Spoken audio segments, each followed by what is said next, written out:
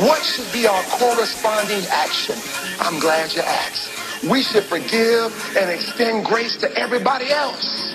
No wonder Matthew says, and when you start praying, if you hold anything against anyone, forgive him, so your Father in heaven may forgive your sins. For if you do not forgive, neither will your Father who's in heaven forgive your transgressions. As a Christian, you've got to forgive. Now that said, and please don't get offended, the new F word in the word church is forgive.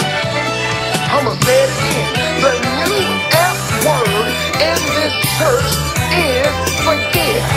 Now that said, do me a favor